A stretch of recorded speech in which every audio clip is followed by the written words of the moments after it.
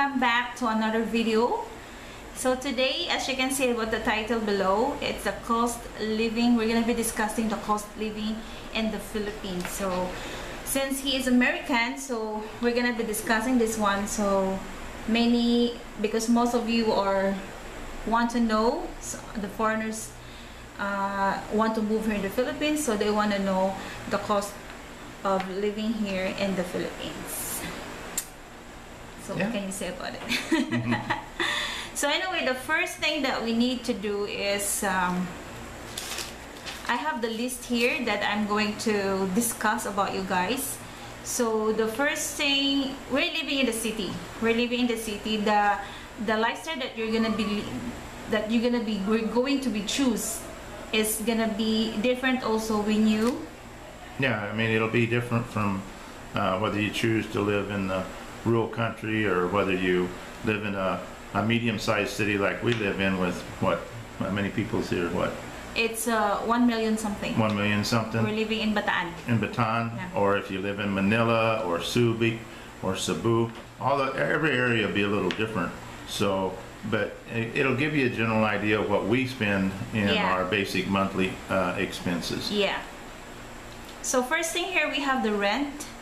So, but before anything else, I think if you have a 1,500 or 2,000 monthly, I think that you will be okay here. You'll be good here in the city. Yeah. But, yeah, we base this off of what we have for our average general expenses per month. Yeah. We just don't want everybody to think that, what we live off can be lived off, because each individual family is going to be different, of course. Yeah, of course. So first thing here, we have the rent. So our rent here in this house, we have 3 bedrooms, and then our rent is 7,000 pesos. So if we convert that one in dollars, that would be $140. Yeah, and how many square footage or square meters is the house? Do you remember? It's like 150. Yeah, I think it's a little bit smaller than that, just a little bit.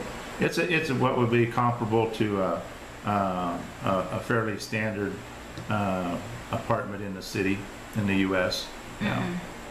If you have internet, our internet here is 3,300 because we're doing the fiber, and we have also phone included with the package. It's a package, so 3,300 peso, that would be $66. Yeah, and we chose, there's different packages you can choose in the Philippines. We're fortunate to be in an area, they're doing a lot more in development of fiber optic in the Philippines. Yeah. So that's one of the things, if you require to have internet where you're at least fairly high speed internet. Yeah. Look at the areas where you're going to. There's difference in the internet. I mean, they have others that are just like a Wi-Fi wireless internet that comes in, and it works well. But if you're going to do a lot of videos, you're going to watch YouTube, Netflix, those kinds of things, on a large amount, you're going to have pretty good internet to get it to work. Yeah. So since I am a vlogger, so I need a very high speed or very fast speed for the internet connection. So that's why we choose this package, because it's very fast also. And then so there are a lot of internet connection like Globe, but we use the PLDT. So this is the PLDT fiber optic, right? Yes. So that's it. Yeah, and it's unlimited. There's no, they don't dial it back toward the end of the month, on your speed band, because you've watched so many gigs of video or anything like that. So it stays very steady, very strong through on the process, and so it gives you a very good steady platform to work with. All right. Yeah, it's true. So next we have the PhilHealth or the insurance. So since I am a Filipino, so I decided to get the PhilHealth, because that will really be needing for us, especially for hospitalization and then some other stuff. So our PhilHealth is basing, because they have a new rules and regulation right now in PhilHealth, so I got a 1,080 peso a month, because they're basing how much your income every month. So that is $22 for the insurance. So they have a lot of insurance also, like private insurance. You can go to the like Insular insurance, Manulife insurance, Yeah. or the insurance that you can get in the bank. Yeah. No, Those are the private insurance, though. He can do that one. I can do that one, yeah. He can do, but the PhilHealth is only for Filipinos. Yeah, and Americans or Westerners or anyone else, you know, expats that come here, Yeah. you can. There's quite a few different ways you can get health insurance here. Like she was saying, you can get it through the bank. There's several private entities. Yeah, insurance. You can also go to private hospitals and invest so much money in the hospital that gives you priority in the hospital. It kind of first, more kind of like first come first serve type thing. And then you still have a fee to pay, but it's a lower rate where you've invested in a private hospital. So Social Security can be used, but they're getting more and more strict on it on Medicaid. You have to pay for it, then resubmit it, send it in. I'm a veteran, so I have veterans health insurance through the Veterans Administration. Yeah. They have certain designated doctors away from the VA hospital in Manila that you can use once it's approved, or I can purchase. I signed up when I left the U.S. many years ago, where I can purchase any prescriptions or pay for hospitalization or anything, and then submit it, and then they reimburse it as long as it follows under the veterans critique that there. So I'm kind of pretty well covered with the health insurance in most aspects of it. So additional information about the private insurance. So once you get a private insurance, that would be they're gonna be basing your age. So if your age is like 30 something, so they will be computing that one, how much is your monthly. So if you're like 50 something, the older you get, the higher your insurance. Yeah, and the only insurance that I pay for is I have life insurance. I have a life insurance policy, and I pay for that. VA, right? Yeah, through the Veterans Administration. So our electric is 6,100, and that would be 6,100 peso, and then that would be $122. So our electric is included the water. The water is already, because we have a well pump. Well pump, so that is already included in there. Yeah. So, and then we have 2 air conditioned, but sometimes the other one is not. It's not running, and we have the window type air condition. We're not using the split type, and then we have fans, refrigerator, and then some other stuff, water cooler, computers, phones, all phones, that stuff. and that stuff. Yeah, so. and electricity in the Philippines varies in the area where you're at, the cost per kilowatt. So, and ours is probably more above average deal because more of me. We use air conditioning in the bedroom to keep it cool and so. It would definitely, if we owned the house, we would change the air conditioners out and go to split inverted, where it's inverted to DC. It would be better cost per kilowatt hour usage, and that would lower the electrical a little bit. And then solar. and solar, in our so new home will be 100% standalone solar. Yeah. And then next we have the groceries, guys. So the groceries, that would be included our water like drinking water, and also the propane, or we call it here gas tank here in the Philippines, like tangki ng gas, ganon. So we budgeted that one 20,000 pesos. That would be $400 US, $400 US, and then it's what they call this one, because Charlie is he has very what they call this one, he got different food also that we need to buy in the grocery. So good thing we have a store here that we can buy also some American foods. So he just pick up in there, and Yeah, and that all depends on the individual. We all being in a different culture in a different area. Yeah. I love a lot of the Filipino food, and I eat a lot of the Filipino food. But there's, you know, when it comes to like ketchup, I have one brand of ketchup I like, you know. Yeah. And the same way with tuna, I don't like, Yeah. I like the tuna in the water. So, you know, we look around and find different things. I like peanut butter and those kinds of things, and jelly or preserves. So, if you, you know, as far as the fruits and vegetables and stuff, we have a great wet market and dry market here, so we can purchase our vegetables and stuff here. There's a few vegetables here that I wish there was a few different vegetables here that we don't see here like we're used to back in the West. But you know, overall, I mean, they have great vegetable selection. I'm not a great big vegetable fan because I know my mom's gonna watch this. But you he know. eat if I cook the no. I eat what she fixes most all the time. The sour soup doesn't do too well with me. There's a few things that don't. But The fish. The fish, I like Eggplant, fish. you don't eat eggplant as well. I don't. Yeah, I'm not a big eggplant fan. So that's it for the grocery, guys. So sometimes we are closer in Subic, so we can get the groceries in the Subic. So we're just like an hour away. An hour away from Subic. So Subic, you know, Subic area is a lot of foreigners there from other countries. So they have a lot of stores there that you can buy from American, from other country, Korean, something like that. Yeah.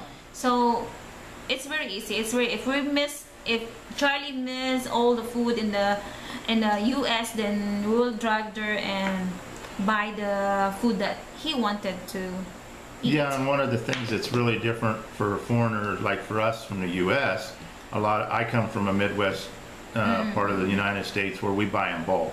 I mean, we have larger families, we buy in bulk. You know, we buy a case of green beans or you know, we buy gallon cans of things. And so it's a little bit different to get used to, but yet you can still save money in the Philippines if you watch where you're at and buy in bulk and look. And that just requires, it's just something that you weren't used to doing and still aren't used to doing, you know. Like the other day they had chicken for 90 pesos or 99 pesos per kilo. Per kilo, whole chicken. Yeah. And that's a really good savings. That was 40 pesos savings on per kilo. So you know, if you have freezer space and things like that, that makes it a lot better where you can buy when things are on sale, buy a little larger quantities, and a lot of times that helps out a lot. Yes, true. Especially when it comes to other items like soaps, things like that, hair shampoo, instead of buying the little packets, what do you call them? Sachets. You know, you buy it in a larger quantity. You know, and that's the same way with the propane or bottled gas. You know, one bottle lasts us, what, about 3 months? Sometimes two, sometimes three. It depends the cooking. Yeah. Like since we've been in quarantine, we do 99.9% of our cooking at home because there was nothing open. So it was about 2 months when we went through. So that's 650 almost pesos. 2 months, Yeah. So you could break it out. You'd have about 300 pesos per month. Yeah. For a fuel. So since we have a car, so we have to buy a gas. So our gas is 3,000 a month, and then that would be $60. So if you live here in the Philippines and you don't want to have a car, then you can replace that one with a public transportation. How much you're gonna spend on public transportation, but you know, guys, it's really worth it if you have a private transportation, because it's really worth a lot. It takes a lot of your restrictions away of being able to movement. You can get around, you know. And we basing the 3,000 off of prior to the quarantine, because during the quarantine, I left the house once a week to go get, you know, to go to the wet market, you know, and buy groceries. So we were down to 1,000 only. Yeah, about 1,000 pesos a month, you know. But in that 3,000 pesos of $60 US a month, that afford, we kind of made it kind of once a month to have a special little trip to either go to Subic or to Pampanga. Attend the Bible study. Yeah, and our Bible study, service, church. attend the church. Yeah, you know, and so once a month we tried to take and go and combine a grocery run, so to speak, to somewhere. We're out into one of the larger cities, an area we haven't get to go to very often. So so we figured in a little extra in our fuel, and it works out very well for that. Then another thing is our cell phone. So since we have a internet, so we are not really using much on our cell phone. So we just put $6 in our cell phone. That would be 300 pesos. So that's the two of us already. Yeah, what we do is buy one load card and then share it. Share it, yeah. Because really we don't do much calling, because with our internet provider, you're able to call back to mama and papa as well on there, you have on our phone. yeah. And then with the internet, internet now, you can, like I have Magic Jack, I call the U.S. for nothing, because I have anywhere in the U.S. and so that helps out. That's some of the things as expats coming over, to stay in touch. Internet's made a great thing. Get things like Magic Jack. There's some other ones out there. At least you have an assigned number. You can give it to the banks and the institutions that you need to back home in your country. And then when they go to call, they just call a local number. Because most places, my bank is very good. Of course, I am in Navy Federal Credit Union, have been for 33 years. And so they will call an international number, or they'll accept a collect call, even international collect call, which is very expensive. But it's just nice to have that ability to make those contacts back and forth. And so between the internet. And that's also, Magic Jack is very important also when you call, like if you have something important matters in like the USCIS, the VA in the US, or the SSS. Any of those. You're not required to have messenger in that one. So you need to have a Magic Jack. So that's one thing that Americans need to provide when they come here, if they have connection with the government and the United States. But if you don't have any connection, then you can just go ahead and use the messenger. Well, and it's also really nice, for family members, because everybody back home's got cell phones. They can pick up their cell phone and call, and it doesn't cost anything, to call the Magic Jack. And the time difference makes it kind of rough sometimes, but that it works really well. So we keep our cell phone really down to a minimum. They're very nice to have. Now, when we travel, we put data on. We'll purchase data and put data on, and then that allows us to have GPS and the mapping and all that stuff, like Google Earth and all those kinds of things for traveling. So we'll put some data on one of them, and that gives us the opportunity to use the cell phones that way too. And we can do SMS and Messenger and all that stuff while we're traveling. Yeah. So that's it. So the last one that we have is the miscellaneous. So the rest of our expenses, that would be miscellaneous. So the inclusion of the miscellaneous are visa, and then his visa extension, and then going out to eat, once in a while, and buying some stuff like clothes and some stuffs and little extra that we can use for. What else? Well, there's times, we'll see something that'll be on sale that, would be nice to have, pick up, well, like ordered from Lazada, ordered a cable from Lazada like here, 2 weeks ago or 3 weeks ago that I needed.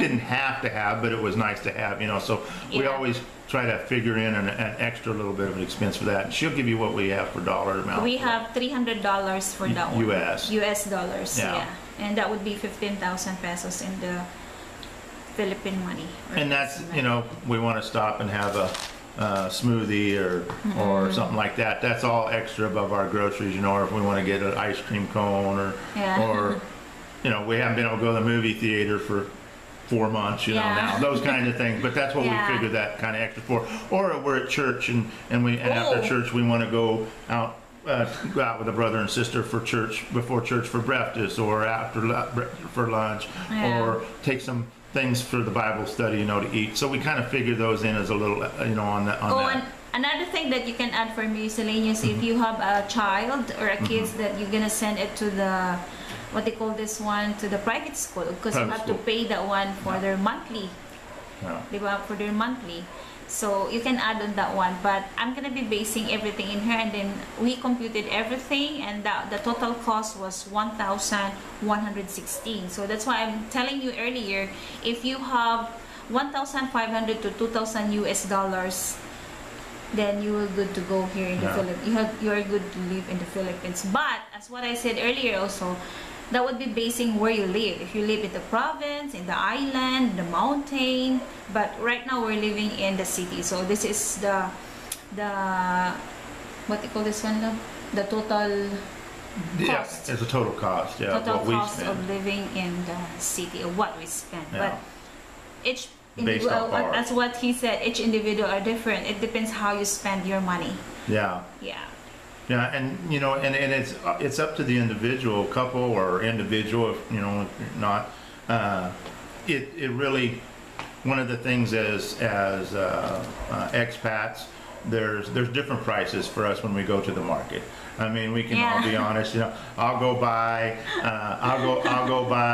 a kilo of tangerine oranges, small oranges, right? It's 180 pesos for me. She'll go buy it and she'll get it for 120. That's why. Right? That's why I always say, "Oh, let me buy that one," because they will overprice it. But you know, and I've lived in foreign countries really a lot of my life in the military, and then now that I'm out. The last 10 years, basically, I've lived outside of the U.S., so I've gotten used to that. Yeah. So, but it does. It's down to what each of you want, you know, basis. You know, you can go to Subic or Cebu and have a very, very nice condo. It's going to cost you around 600 US a month, and that includes your electric, your water, all that in a condo. You know, and you got pool, gym, you know, all those kinds of things, you know, that comes along with it. So. You know, if you're a person that has to go out and go to, what's the name brand coffee shop, you know, the one? Starbucks. Starbucks. If you got to go to Starbucks, you're going to pay almost the same price as in the U.S. for a Starbucks coffee. Yeah. So, but it's here. It's available. That's one of the nice things about it. So it's going to depend on your lifestyle. If you want to go to the province, to the country, and we have property that we've gotten, you know, that will. So our lifestyle going to be changed. Our lifestyle will be changed. We won't have rent, but then again, we'll be investing in the property more, you know, building home, you know, upkeeping the home. So those things don't really kind of go away. They just kind of move under a different category. But so, you know, we just don't want someone to think, you know, you hear a lot, we see a lot on the internet, you know, you know, and there's these travel expat channels that come out, you know, they're popular in the U.S. You see TV commercials. I remember before I moved to Belize, there was TV commercials. Move to Belize, you can live on 500 US a month. And you can, but you're not going to live U.S. lifestyle. I'll guarantee you won't live U.S. lifestyle. I lived totally off the grid in Belize. I had no electrical, no running water, and like I did have them, but they weren't from a provider. I had solar, captured rainwater, you know, all those kinds of things. And so it all depends on the lifestyle that you want to have. Most of us, and I don't want to categorize everybody, but most of us that come from the West, we'll just use the West, we come for a slower pace, a slower lifestyle. And we know that we want to step back. We don't like the hustle and bustle. We don't have to live in a 4,000 square foot home, you know, fully air conditioned, all those kinds of things, you know. So we choose to use air conditioning because we can afford to, and it's comfortable for us, especially the last couple months because of summer, you know. And then the quarantine, boy, you know, we was locked down here, you know, and still are in lockdown, so you know, we're not able to get out and about in the fresh air and move around, do those kind of things as easily as we used to. So before. We need the air condition. So I mean, I come from a bit of different lifestyle than she comes from, but you originally came from the islands, so you're living in a different class or lifestyle than you did even in the islands. But I've been away since I was 16 years old, so I'm kind of used to the city, you know. But still, I miss the province life. Yeah. You know, that's why we decided to move in a farm. So we want to plant and do some another farming and pond. So we kind of miss on that one. So. And I like there because it's really peaceful also, quiet. Yeah. And I think when you look at things, you know, we have a family. We have 2 children. We have a teenager and a brand new little baby girl. Yeah. So you have to look at those things. You know, there's school expenses. And along comes with school expense comes lunch. You know, you have to pay for lunch. You have to pay for transportation to get to school if it's not close enough to walk. So you know, you can figure 150 pesos a day just for transportation and lunch. You know, to go to school. So you have to take those things in. Then you get a newborn baby. There's diapers. They grow out of everything so fast. You know, all those things that come along with. So you have to base your income off of your what you have and your needs. But if you truly really want to come here and have what we would call as a Western comfortable life, or anyway in our point of view, and many others, you can definitely do it on a $2,000 a month. I mean, now if you come here and you got to go to the bars, you got to drink, you got to party, you know, all those kinds of things. That would not be enough. 2,000 as a single guy, as long as you rented a little bitty apartment, Yeah, you might be able to do it on 2,000, depending on how much you drank and how much you bought for everybody else at the bar. If he will rent in a small room and then only him, and then doing those stuff, then I think that would be enough. I don't know. It depends how sober or how. Yeah, what we're trying to get, a point we're trying to get across, it's not just, you can't just say you can come here and live on $1,500 US a month or 800 pounds, you know. You have to base it off what lifestyle you want. And I'll tell you right now, for someone who's never really been outside of their country or their custom of where they're at, and you come to any country, I mean, I've been blessed and fortunate. I've traveled in the military and been to many other countries. But even when I moved to Belize, it was still a change. It's a shock, and there is a shock value to it. Some people adapt to it easier, but yet it takes a little time to change that lifestyle. It don't just happen overnight. I mean, some people can just, okay, I don't need this no more, you know. If you have a certain special hair shampoo you got to have that's made and you can only get it in the United States, I mean, that you got all the time, they sell it here, you're going to pay twice as much for it than anything else, to 3 times. So you have to take those things into consideration. And the other thing I think people really need to take into consideration is your health. What kind of condition are you in before you get here? Before you get here.